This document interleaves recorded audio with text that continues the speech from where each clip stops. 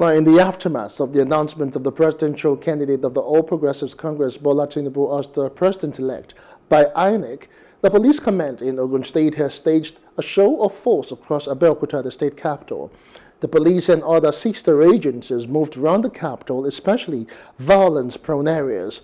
While speaking to journalists after the exercise, Commissioner of Police Frank Mba said the police embarked on the security measures in order to forestall any breakdown of law and order. We've actually been on a confidence-building patrol. Generally, a confidence-building patrol is a traditional anti-crime measure. But specifically today, this exercise is part of our post-election security measures. It is designed to achieve two specific purposes.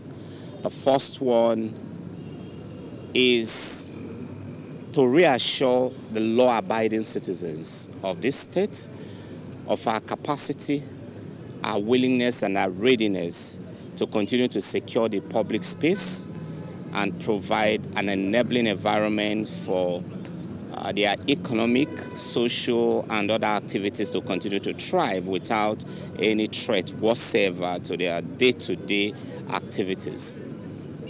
And then the second objective is to serve as a tool of deterrence and to send a very strong message to hostile elements that this state and the security forces within the state will not tolerate any attempt. Hello, hope you enjoyed the news. Please do subscribe to our YouTube channel and don't forget to hit the notification button so you get notified about fresh news updates.